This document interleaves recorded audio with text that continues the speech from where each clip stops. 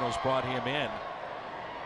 Could spell a Carpenter, Peralta, or even Wong, and hits this one out to deep right field. On the move is kept near the wall, and it's off the top of the wall.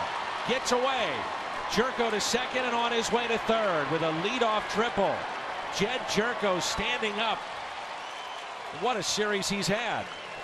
You could see the power right there too, staying inside the ball and driving that ball off the wall, but it's a long way to hit the ball for a right-hander.